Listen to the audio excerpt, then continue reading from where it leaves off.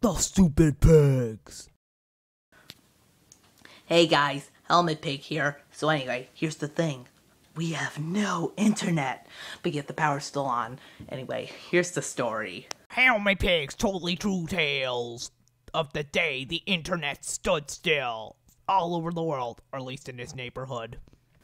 So anyway, today is 11/12/13, which is like November 12th, 13. And it's supposed to have lucky days, but bad luck has happened to us.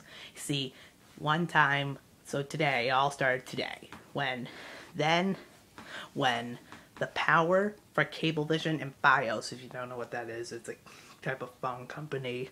It's been made fun of by Cablevision a lot, but it's actually pretty good. So anyway, both of those telephone poles went down. I don't really know the whole story, but they're broken, and now the internet and TV and phones are off. My dad has to work downstairs with his cell phone,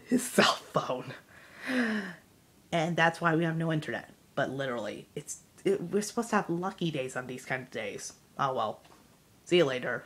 The end.